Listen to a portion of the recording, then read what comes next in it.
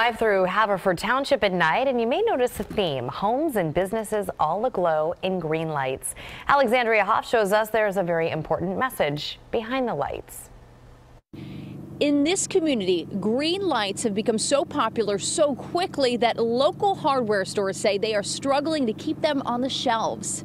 Haverford Township has taken on a new hue. Everyone truly cares about everyone in this community. No, this green is not for the birds, and it isn't that dozens of homes and businesses forgot to take down their Christmas lights. This is an organized effort to lift up the hearts of 3 local families, one green bulb at a time.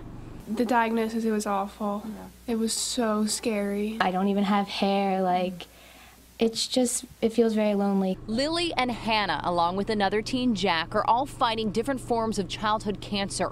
The lights are being displayed in support of them and all families with children who are forced to face a similar fight. I'm spending most of my time in the hospital and at CHOP and appointments, and no child should have to go through that. That is a sentiment shared far and wide. Seeing all these green lights is a reminder that we're not alone, no one fights alone, and there's so many people who are pulling for us and praying for us, and just, it's a great sense of love. It is a gesture to help the teens and their families feel less alone. It's not just a green light, it's more than that.